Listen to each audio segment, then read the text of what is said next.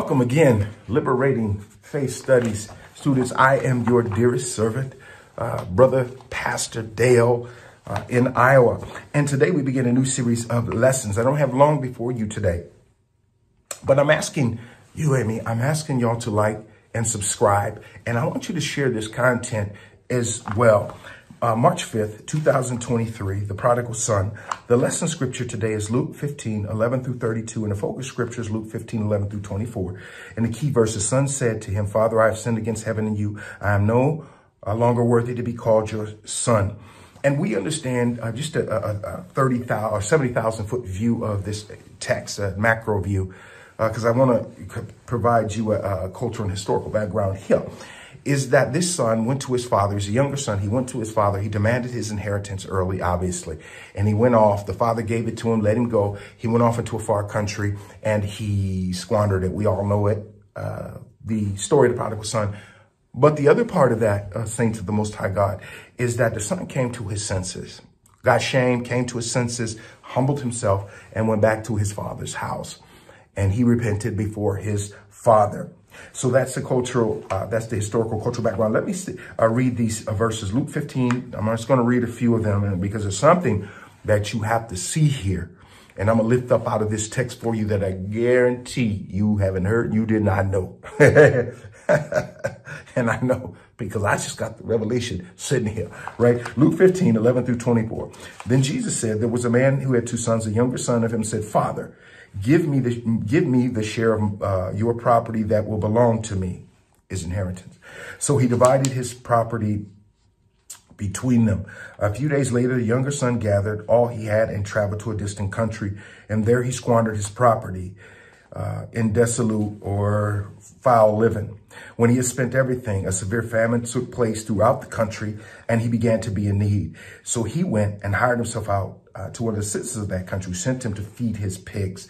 And if you know the Jewish kosher diet, dietary laws and that, Jesus inserted this in here because that would certainly drive home the point of what he was saying.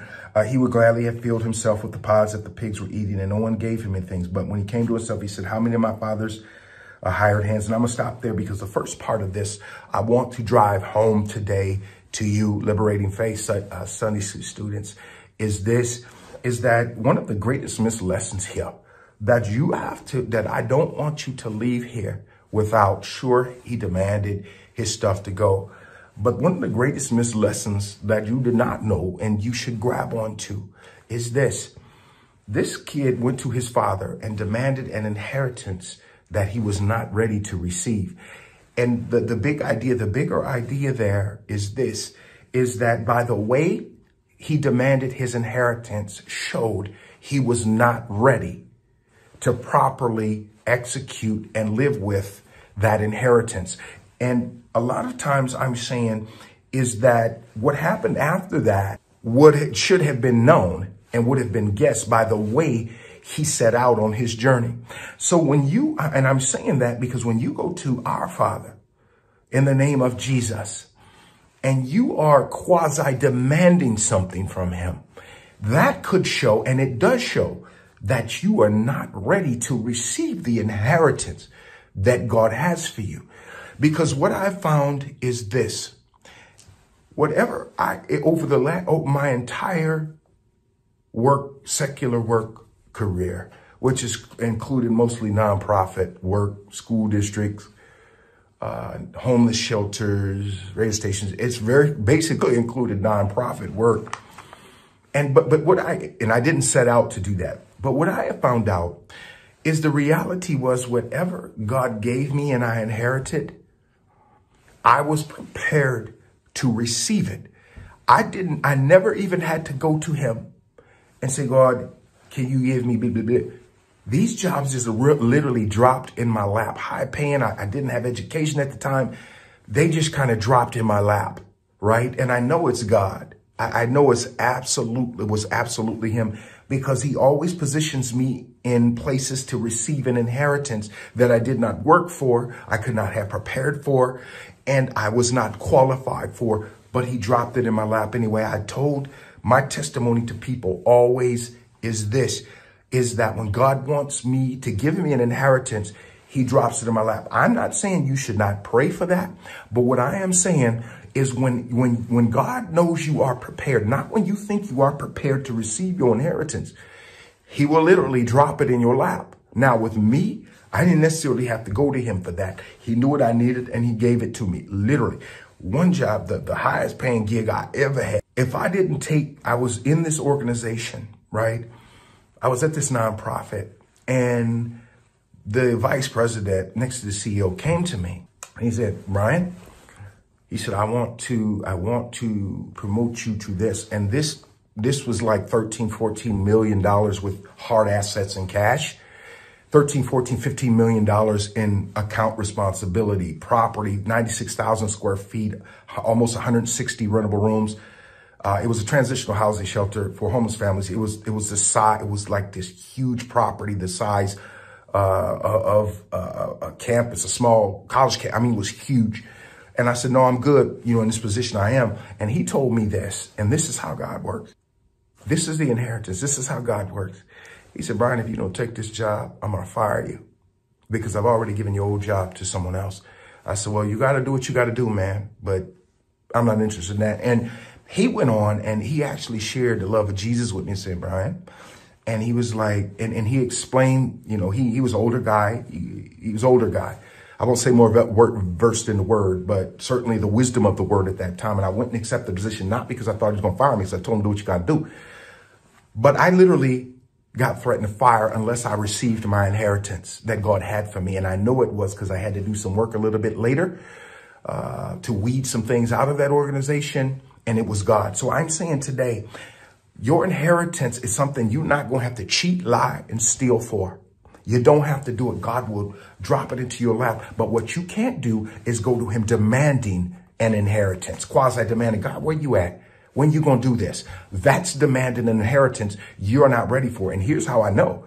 Because if you go to him like that, you've already proved you're not ready to receive that inheritance. Amen. Now reading more, Luke 11:17. But when he came to himself, he said, how many of my father's hired hands have bread enough to spare, but I am dying of hunger? I will get up and go to my father, and I will say to him, Father, I have sinned against you before you, heaven and earth. I am no longer worthy to be called your son. Treat me like one of your hired hands. He set off and he went to his father. But his father saw him coming afar off, and his father had him, his servants prepare stuff, or his father kissed him and he had servants prepare stuff. And then they had a banquet. They celebrated him coming back. So the point here is, I lift that up out of the text before we go to the introduction here today, saints, is that don't let the devil shame you out of your Father God's, out of your inheritance first by demanding something you ain't ready for. But don't let, even if you do, remember the Bible says if we confess our sins, he is faithful and just to forgive our sins and cleanse us from all unrighteousness. Now, it was interesting because here, his father saw him coming back afar off. He said what he was going to say to his father before he arrived, but his father saw him coming and he didn't even have to say nothing to his father. His father just kissed him, fell on him. So I'm saying God knows you're coming, right? So what I'm saying to you, don't forget that the devil, yes, you can get into a place of sin, demand something you aren't ready for, take that, leave, mess it up. But don't be too ashamed to start heading back to your father's house, saints. I once asked God, I was doing this study, and I wanted to know how far Lucifer had fallen. I wanted to know the literal distance between eternity and spatial or temporal time, the time we live in, right? I didn't know if it was light years, like light travels 6 trillion miles in a year. I didn't know if it was like 30 trillion light years or 100 quadrillion miles from heaven to earth. I didn't know what that distance was. Asked God. It was something amazing. He said, it doesn't matter how far you fall. It's the distance back to me, which is the cross of Jesus. Woo! The distance between you and getting back to God is a phone call away. Jesus on the main line, that's literally true. So I'm saying that to point out, saints, that he's going to see you coming afar off. That journey back to God may seem far because you're so ashamed and you're so cast down, but call on the name of Jesus. Introduction. The story of the prodigal son is well known. However, does the title completely characterize the depth of this parable? What is truly at the heart of this tale? Saying tale here makes it seem as if it may not be true. And the reality is, and even in a standard lesson, he was saying like it wasn't true, basically. And we don't know if it was true. We don't know if parables were based on Jesus's eternal or temporal time experience. Some of that stuff may seem way out there, but you have to remember Jesus himself said that he came down from heaven. Jesus himself, the Bible says, in the beginning was the Word was with God, and the Word was God. And the Word became flesh and dwelt among us. Jesus said, if you see me, you've seen the Father. So Jesus existed in spatial and eternal time. So we don't know if parables are stories that happened or they're just examples that Jesus said. So I'm saying this doctrinally and hermeneutically so we understand language matters. Saying that this is a tale could make it seem like it's a fairy tale. It's too much to believe that Jesus could have been watching or directly involved in the story of Abraham, the story of the rich man, the poor man, and Lazarus. Lazarus died, and he was in Abraham's bosom, and the rich man was burning in hell. And there was a gulf between them. And Jesus was telling the story as if he'd been there. Is it too much to believe that Jesus, who said he's the Alpha and Omega, the beginning and the ending in the book of Revelations, that he could have been there watching that? So all I'm saying, saints, doctrinally, we do not know if parables are true or not. I don't care what online commentaries say. I don't care what any of these Bible colleges say, these seminaries say. They don't know if these were actual events or if Jesus was just saying this stuff in order to get a point across. I personally struggle with the latter because the Bible says no liars of the truth, right? And if Jesus said a story, even if it was well-meaning and it was not true and it was fiction, another word for fiction is lie.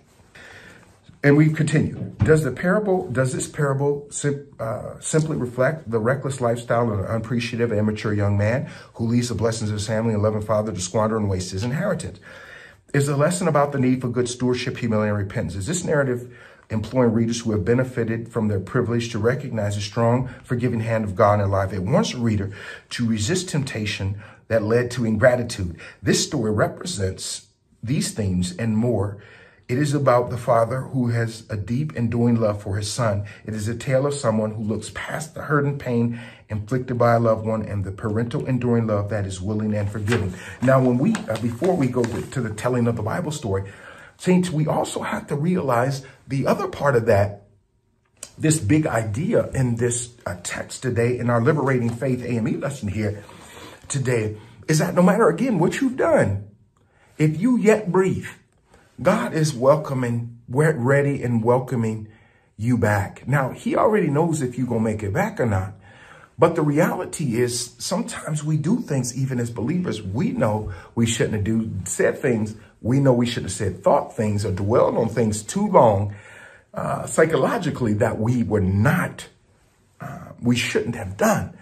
But I tell you, the Bible says if we confess our sins, he's faithful and just to forgive our sins and cleanse us from all unrighteousness. So saints of God, I want you to say out loud that the devil is a lie today. And whatever you've done, as this prodigal son's father was welcoming him back, seen him coming afar off and was preparing for him to come back, God is preparing for you to come back. You just have to come back. And again, the distance back doesn't matter. The distance is a cry away, a moan in the spirit even. Now, you may say, how have you been able to make it back to church? You don't need to make it back to some commercial building to make it back to Jesus, because you can call on his name right where you at.